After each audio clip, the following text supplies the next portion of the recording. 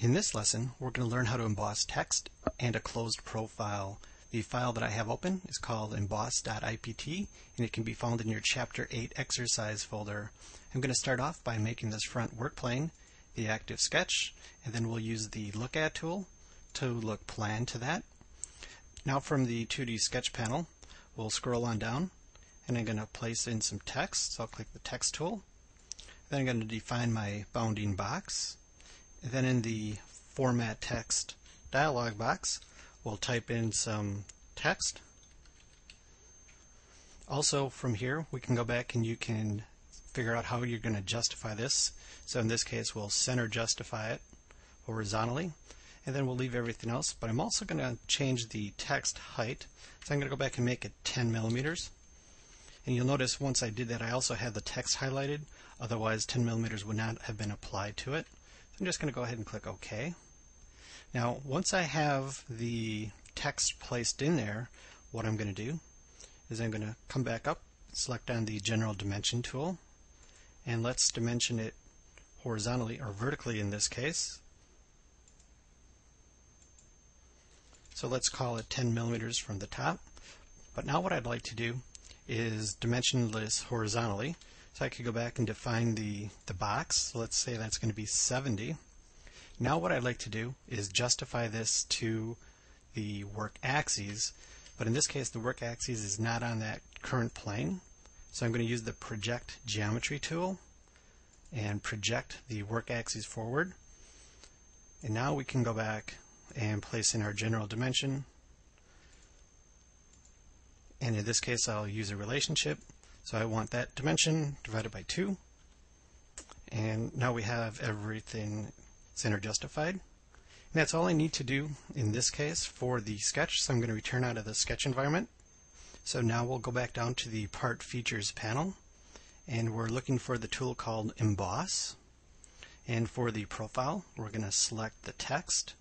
Now I have a couple different options here. I can go back and emboss the text. I can go, basically it's going to be adding material. I can engrave it, removing some of the material, or if it was at an angled plane, I could go back and do both. So in this case, let's emboss it, and we'll keep the depth at 1 millimeter. And I can also change the color of the front face of the text. So let's go ahead and do that. In this case, let's just change it to a blue-gray dark. Click OK. And I'm going to wrap it around a face. In this case, we have that cylinder. If it was just a flat plane, we wouldn't need to do this. So in this case, just selected the outside cylinder face.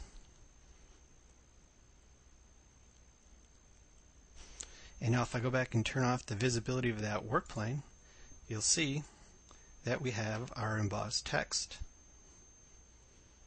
So I could go back and edit that and engrave it as needed as well.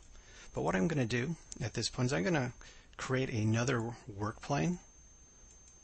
But in this case I'm going to base it off of the origin plane. So I'm going to select the XZ, and then I'll have it to be tangent to this front plane here. I'm going to make that my active sketch.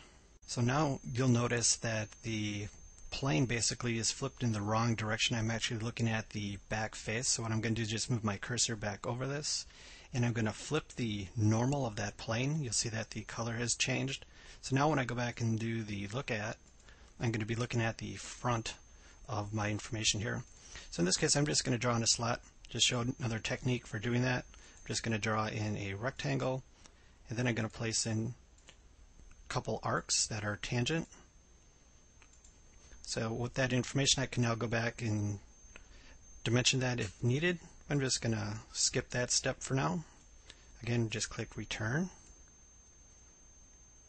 And again, we're going to go down and select the Emboss tool. Now for the profile, I want to make sure that I select inside of all 3 closed areas. Again, we'll keep it at 1 millimeter. And let's go ahead and engrave it. And you can see that the arrow is going in, exactly what I want. I'm going to wrap that face around the cylinder again. So in this case, we can also go back and change the color again. Let's make it a brown. Go ahead, click OK. Again, we'll turn the visibility of that work plane off. and you'll see that that is engraved. So like I was talking about before, we can always go back and edit this feature. In this case, let's change it to an emboss, and let's change the depth to 4. So I now have the slot coming back out at 4 millimeters.